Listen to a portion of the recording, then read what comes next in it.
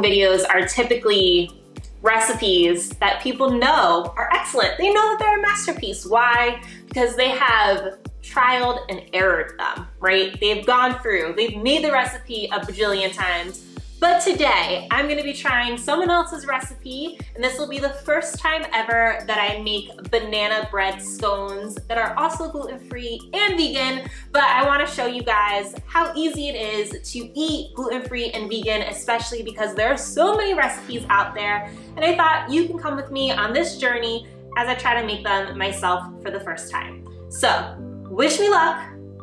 Hopefully it goes well. Let's see.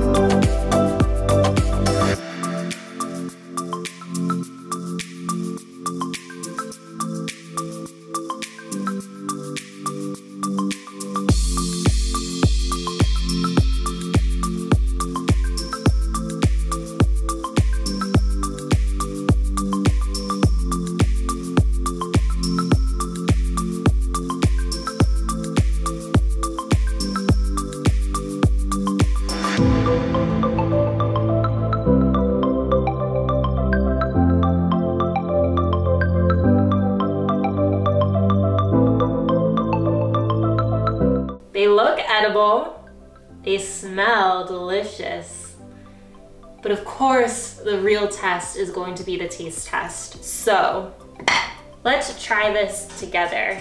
I wish I could just send this to you through the computer screen, but the bottoms are nice and brown, inside might be a bit dry. That is pretty tasty. Buckwheat flour is still one that I'm learning to like and love. It has a harder taste, if that makes sense. I guess like a prominent taste may be the better way to describe that, but these are good. These are really good. And the sugar on top is like the perfect touch. And these are definitely the type of scones that you eat warm off the oven. So I'm going to dive into these and continue eating them. If you're curious about the recipe that I followed, I will post it in the description so you guys can see the book that I was using, but these are worth it, for sure. Cheers to gluten-free vegan eating the easy way.